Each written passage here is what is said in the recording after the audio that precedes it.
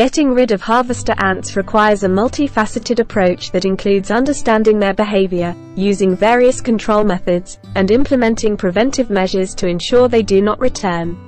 Harvester ants are known for their distinctive mounds and their ability to gather seeds and other food items, which they store in their nests.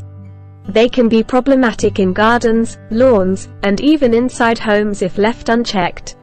Before taking steps to eliminate harvester ants, it is important to understand their behavior and biology. Harvester ants belong to the genus Pogonomyrmex and are known for their large, conspicuous mounds, which can reach up to 2 feet in diameter. These ants are primarily seed eaters, although they also consume insects and other small invertebrates. Harvester ants are beneficial in some ecosystems because they aerate the soil and disperse seeds, but they can become pests when they invade human habitats. To effectively control harvester ants, you first need to identify their presence. Look for large, bare soil areas with a central hole, well-defined trails as they forage for food, and piles of seeds or seed husks near their nests or foraging areas. One of the first steps in getting rid of harvester ants is to remove their nests manually and modify their habitat to make it less attractive to them. If the infestation is localized, you can dig out the nests by using a shovel to excavate the ant mound, ensuring you reach the queen and most of the colony. Dispose of the ants and the nest material far from your property. Another method is to flood the nest with water, which can be effective in drowning the ants and making the nest uninhabitable. For better results, use soapy water, which helps break down the ants' exoskeletons and suffocates them. Harvester ants are attracted to seeds and other food particles, so keeping your garden and lawn free from debris, fallen seeds, and food scraps will reduce their food supply. When physical removal and habitat modification are insufficient, chemical control methods can be employed. Applying insecticide sprays directly to the ant mounds and trails can be effective.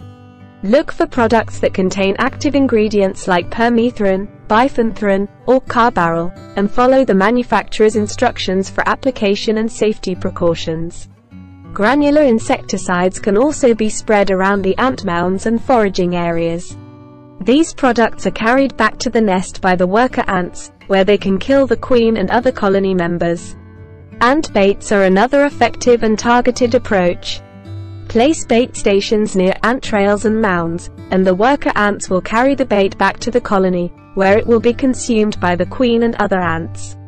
Baits containing hydromethylnon, fipronil, or boric acid are particularly effective against harvester ants.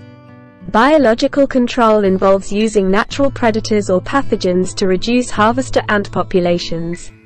Some insects, such as certain beetles and parasitoid wasps, prey on harvester ants. Introducing these predators to your garden can help control ant populations naturally. Beneficial nematodes are microscopic worms that can be applied to the soil. They infect and kill ants and other soil-dwelling pests, and are safe for plants, pets, and humans. For those who prefer eco-friendly and non-toxic methods, there are several options available. Diatomaceous earth, a fine powder made from fossilized algae, works by dehydrating and killing the ants. It is safe for humans and pets but should be kept dry to remain effective. Certain essential oils, such as peppermint, tea tree, and citrus oils, have ant-repellent properties. Mixing a few drops of these oils with water and spraying the solution around ant entry points and trails can be effective.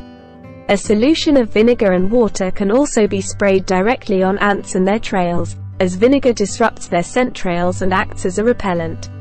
Once you have eliminated the current infestation, it is crucial to implement long-term preventive measures to keep harvester ants from returning. Regularly inspect your property for signs of ant activity and address any new mounds or trails immediately.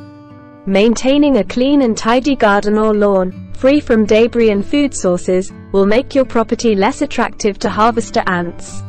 Sealing cracks and crevices in your home's foundation and walls can prevent ants from entering your house.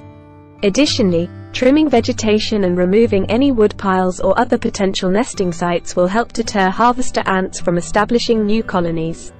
By combining these methods, you can effectively control and prevent harvester ant infestations, ensuring a pest-free environment in your garden, lawn, and home.